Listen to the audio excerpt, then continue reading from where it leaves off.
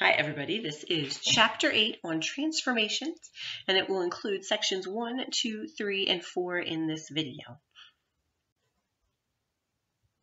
In section 8.1, we're going to take an overview of all of the rigid transformations, and we're going to look at images, corresponding parts, pre-images. Right, any type of transformation of a figure in a plane is a change in the position, the shape, or the size of the figure. In your transformation, the original figure is always the pre-image, and the resulting figure is the image. All right, so the transformations we're going to look at are going to be isometries, and that's a transformation where the pre-image and the image are congruent, so they're not going to change size. The angle measures, the side lengths will always remain the same for both the pre-image and the image. It is also called a rigid transformation because the size does not change and the shape does not change. The three rigid transformations or isometries that we're going to look at are called translations, otherwise known as slides, reflections, which are flips, and rotations, which are also known as turns.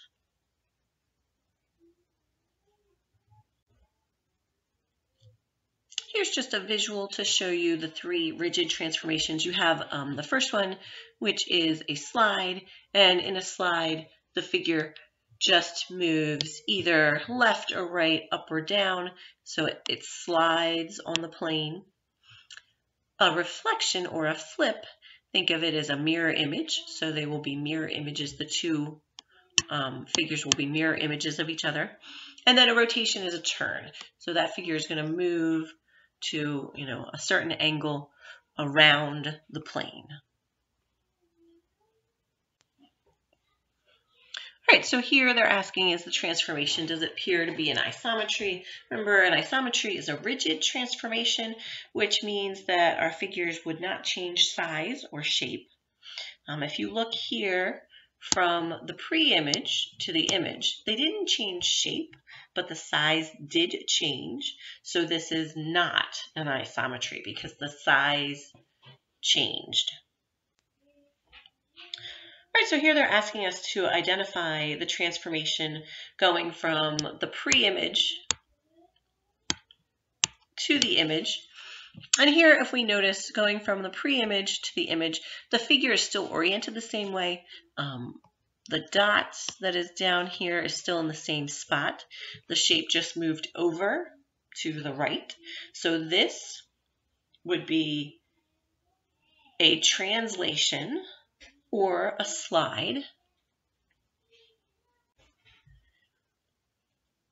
All right, when we look here at our figure and we go from the pre-image to the image, I do notice that the dot is still in the same position, but the orientation of the figure, this one is opening up to the right, the image is opening up to the left. So this is almost like, here's our line of reflection, and this would be a reflection or a flip. All right, next, if we look from our pre-image to our image, the dot on the figure has moved, and I can tell this figure opens up to the left again, but this one is opening up towards the bottom of the figure. So it's not a translation, it's not a slide, it's not a flip because they're not mirror images, but this one will be a rotation. They rotated the figure. All right, and so from here, what we're going to do is we're going to take a look at our pre-image right here and identify what each letter or each part of the problem, A, B, and C, would be, whether it is a translation, a reflection, or a rotation. So if we look from here to here, I notice that the F is now a mirror image of the original pre-image. So A is going to be a reflection. If I look at B, the F is still oriented the exact same way as it is on the pre-image. but it moved on the grid, so that is going to be a translation or a slide for B. And then F, because the original F is standing upright, excuse me, and for C, it is facing downward, that is going to be a rotation of the figure. All right, when we name a transformation, we can name it by arrow notation, going from a pre-image to an image. And to show, so you can see down here, here are the arrows on the figure, but then here's the arrows we're talking about. So the pre-image is always the original point. To show the image point and to show that it's related to K, you do K with an apostrophe. It's called K prime. And that will show how that will be how we show an image point. All right, so here they give us two figures. We have EF, GH, which maps to E prime, F prime, G prime, and H prime. So they want us to answer these questions. What are the images of point F and point H? Remember, your images will match up to your pre-images. You'll just put the little apostrophe or the prime symbol.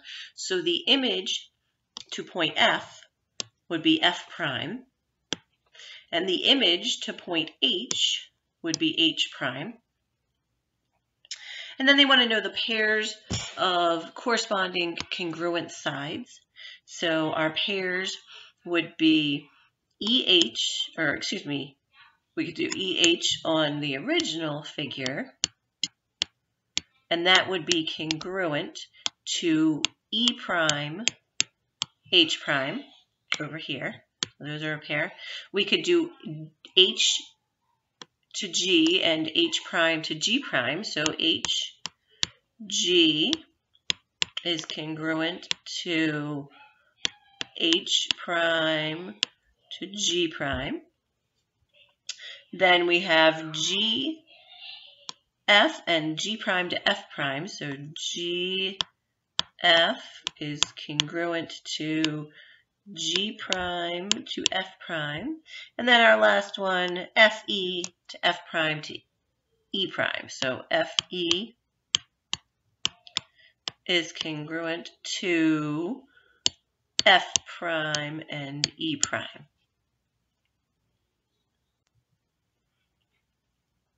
All right, our next section is 8.2, and we're going to take a look now at translations.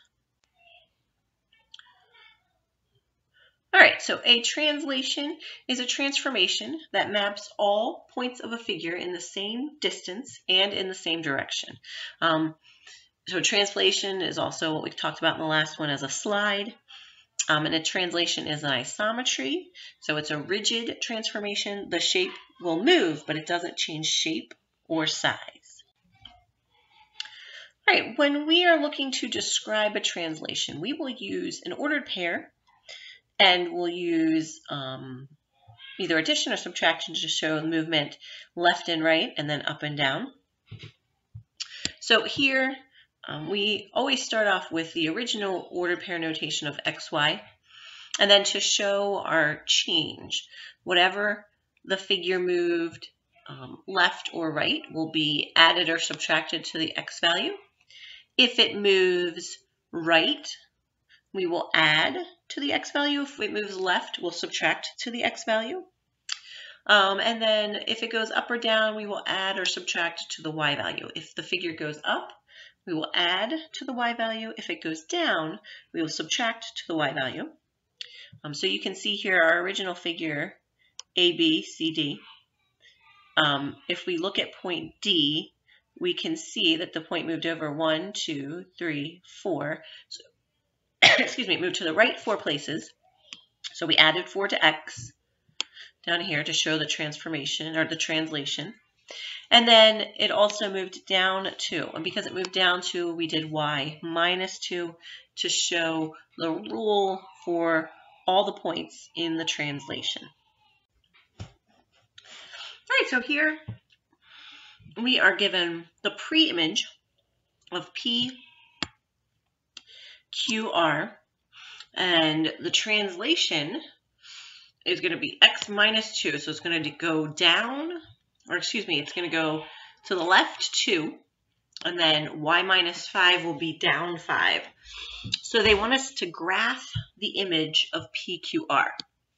So we're going to start off and find just the ordered pairs for each of our points. So for P, the original ordered pair is right here. So it would be, the ordered pair would be 2 for the x value, 1 for the y value.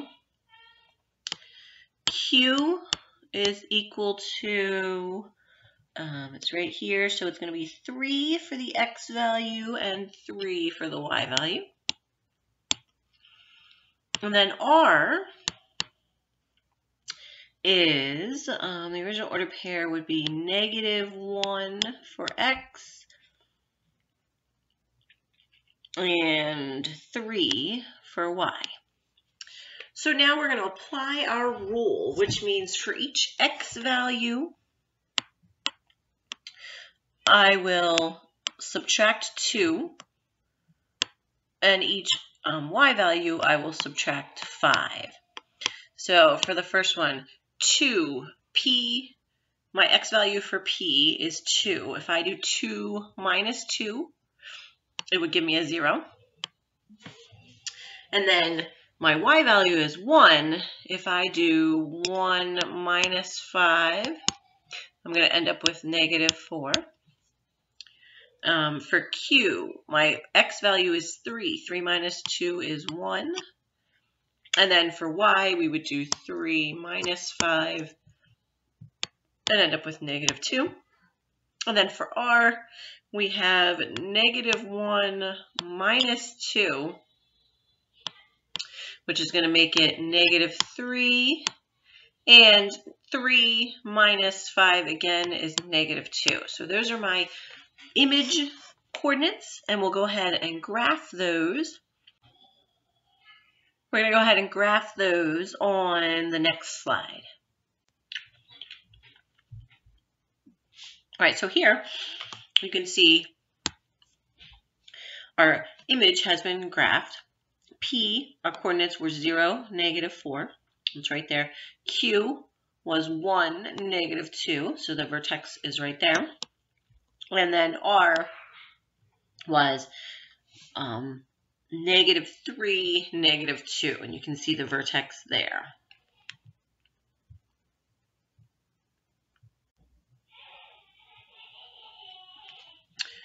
Okay, so here we have the pre-image of PQRS, and they are looking at the image of P prime, Q prime, R prime, and S prime, and they want us to describe the rule or the translation. So we have to figure out, how each point is shifting. So you really just want to pick one of the points. They should all be the same, and we're going to just use the highlighter here to see, well, how far over does it go? It's almost like you're going to draw like a straight line until you get to the P prime, and then we'll go down. So if I look and I count, we go over 1, 2, 3, 4, 5, 6, 7, 8 boxes. So my translation from XY would be, for every X value, because they moved to the right, they added 8. And then go down 2, so it would be Y minus 2. And that would be the translation for the points. And you can check it if you check another one.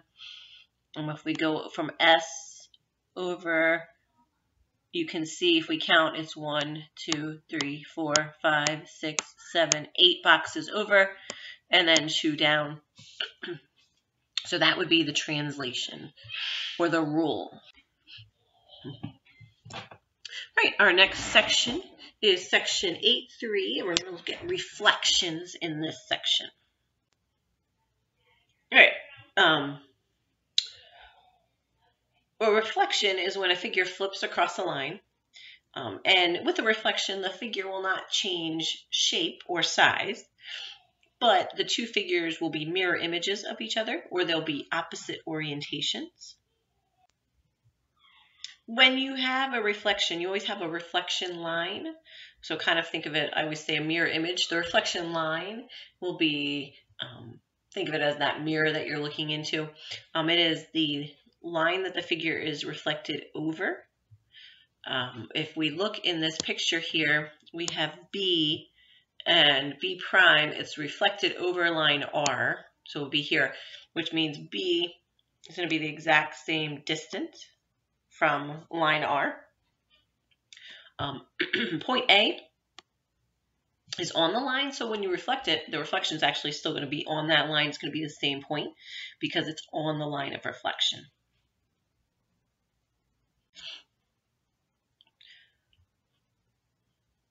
All right, so if we look here, we have point P, which is, the coordinates are 3, 4, and point P is right here. It's reflected across y equals 1. So they want to reflect it off of this line right here. And they want to know the coordinates of the reflection. So if we go from 1, y equals 1, our line of reflection, and we count up, it goes up 1, 2, 3 spaces. So our point would be directly below y equals 1, and it would be down 3 spaces. So if we count, we go down 1, 2, 3. So there's P prime. And the coordinates of that point are going to be 3, negative 2. So if we look up here, C would be the coordinates of the image of this reflection. All right, so here we're going to look at triangle ABC, and we are going to reflect it over the y-axis. So our y-axis is right here. And we want to know what the image will look like. So A, the original point is negative 3, 4. If we are reflecting over the y-axis, really what we need to do is our point is going to go straight across that y-axis. We just have to count, how many spaces over from the y-axis is it. So if I look, it's 1, 2, 3. So I'm going to go over 1, 2.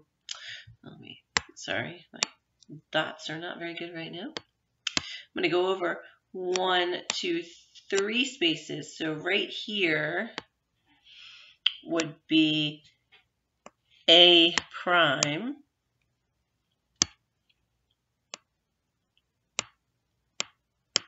Okay, now C, it's over on the right-hand side of the picture.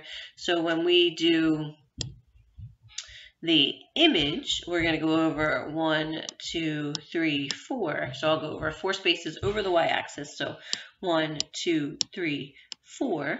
So C prime will be right here. Now B, remember, it is on the axis, so it's going to stay, when we reflect it, that will also be B prime. So when I draw the figure, and again, please don't judge, I cannot draw a straight line with the stylus to save my soul. All right, there is our image. Imagine if the lines were straight, it would look beautiful. Next, we're going to talk about line symmetry or reflectional symmetry. And basically, line symmetry is like if you were to take a shape and it was a piece of paper and you could fold it into 2 equal parts, that would be line symmetry. So a line of symmetry divides a plane figure into 2 congruent halves. Some figures have no line symmetry, others have 1 line of symmetry, and then others have multiple lines of symmetry.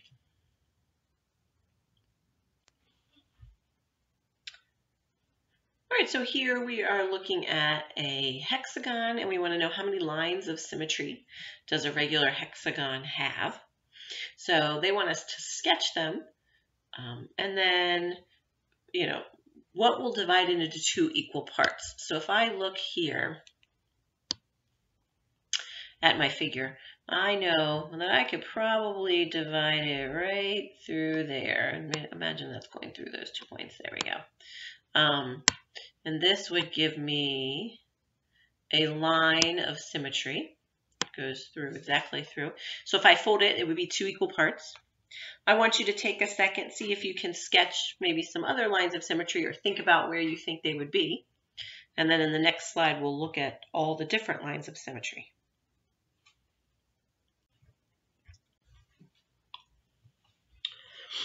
All right, so here you can see all of the lines of symmetry for our hexagon. One way of finding a line of symmetry is to go through the center of a side to the center of another side, and you can do that. There are 6 sides, so you have 3 lines of symmetry there. And then, just like we kind of did before, going from vertex to opposite vertex. And by doing that, because there are 6 sides, again, there are 3 lines. So a regular hexagon, which is a 6-sided figure, has 6 lines of symmetry total. All right, this is the last section for chapter 8. It's 8.4, and we're going to talk about rotations in section 8.4. All right, a rotation, the first type of rotation we're going to talk about is a rotation about a point. And typically we'll identify a point and we'll have a rotation around that point, and we'll name like a number of degrees. So here that point will serve as the vertex for our angle of rotation. It's the center of the rotation, and it will, like we could say, it's 10-degree rotation, a 50-degree rotation, and we'll measure out the angle going from point R to, and the from R to like point V, and then we'll measure a 10-degree angle to find V prime. A rotation does not change the size or the shape of the figure. It just moves the figure. It rotates it about the center of rotation. All right, so the next couple slides, we're going to look at the how to draw a rotation. So we have triangle OLB, and we want to rotate that triangle around point C for 100 degrees. So what we're going to do is we need to construct an angle, and we're going to start with a ray going from O to C, and then we need to construct an angle that measures 100 degrees to measure O prime, to find O prime. And as you can see here, we used a protractor to measure out and create an angle that equals 100 degrees. So we have our ray OC, and then we measure that 100-degree angle. Now, to get O prime in the correct place, what you want to do is you want to measure with your compass the radius from O to C, and then you can come over and make the same arc on your angle, your other ray for your 100-degree angle. And here you can see they measured it out with the compass and they made the arc. So that's O prime. And then you would do the same thing with points B and L to find B prime and L prime, and then connect all the points together. So you would follow, make that 100-degree angle, and then measure the radius from C to L, make your arc on your CL prime ray, and then also measure from C to B and make your arc on CB prime ray. And here you can see once we have the 3 points, they connected those 3 points to form our rotation image, and it's B prime, L prime, and O prime for our final image